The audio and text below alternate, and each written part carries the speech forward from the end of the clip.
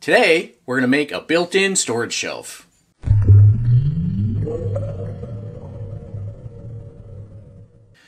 Hi, hello, I am the Cyber Reef Guru. Thank you so much for watching. So in our bedroom closet area, we had some unused space above our laundry chute here. So the significant other decided, well, let's go ahead and use that space.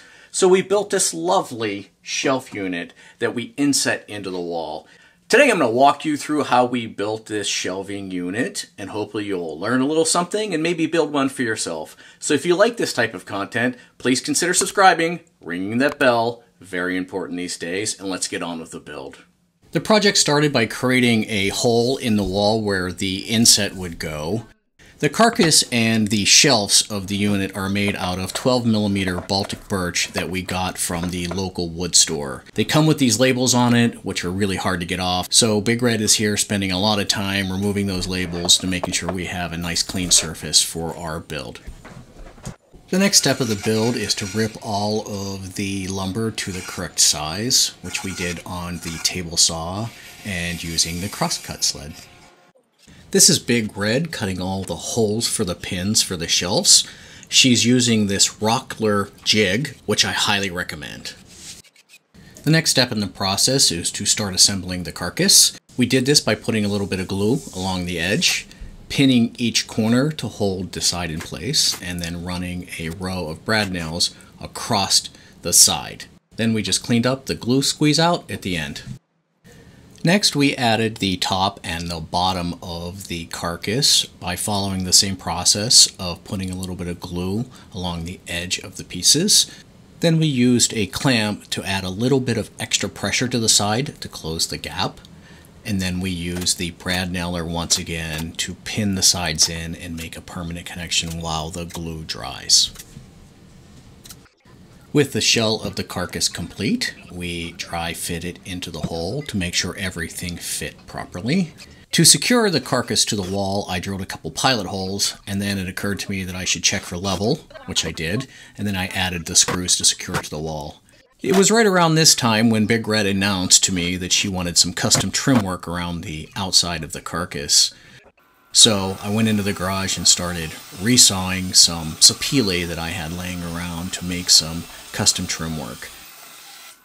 Took it to the planer to flatten it, and then rounded each edge over using an 1/8 inch round over bit on the router table.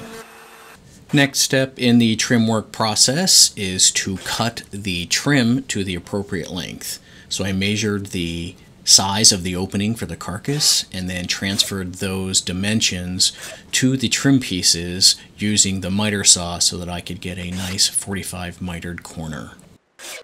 Took the trim work up to the carcass and then suddenly realized that apparently I don't know how to use a tape measure, and no matter where I moved the wood, I was clearly not in the right position. And no matter how much I measured the piece and the wood, it turns out it was still too short. So, headed back down to the garage, started over, and cut some new pieces out of mahogany. I pinned the bottom piece in and then aligned the two side pieces to make sure they were the appropriate length. Of course, at this point, I realized that it was actually too long on the sides, so I had to pry the right trim board off, go down to the garage, trim the edges off, and then try again. Fortunately, this try was spot on. I put the two side pieces on here and then put the top in, and everything fit perfectly. Nearing the end here, I sanded all of the trim work. Probably would have been better to do this before I attach it to the wall, but nevertheless. And I did some light sanding of the carcass inside as well, just to give it a nice smooth finish. This is a little bit of a glamour shot of the more or less finished carcass with the trim work. Little cleanup work here using the vacuum cleaner. And then I decided to put a coat of polyurethane on, so I'm just using regular polyurethane, but then wiping it on with a soft cloth rather than trying to pull out a paintbrush or one of those foam rollers. You can see that the addition of the polyurethane just really brings out the color of that mahogany and causes the wood grain in that Baltic birch plywood to really pop. I think the addition of the polyurethane really took this project to another notch, and so very happy with that decision.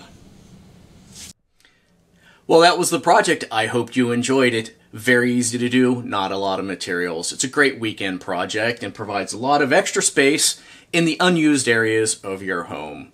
If you liked the video, please consider giving it a thumbs up. If you didn't like the video, I would appreciate a thumbs up anyway, but leave your comments down below and we'll make future videos better. If you're not already following me on Instagram, please do so. That's where I post pictures of things like this that turn into future videos. Alright, that's it. I appreciate you getting this far. Thank you so much. And don't forget to be inspired.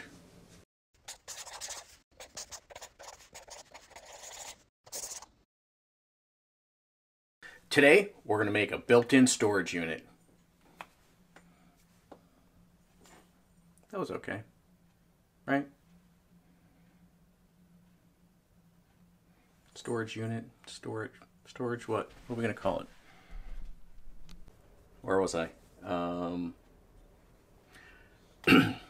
All right, if you like this type of... All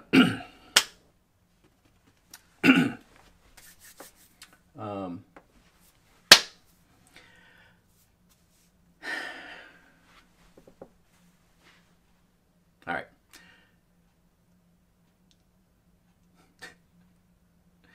Hi, hello. I'm the Cyber Roof Guru. Thank you for watching. So today we are going to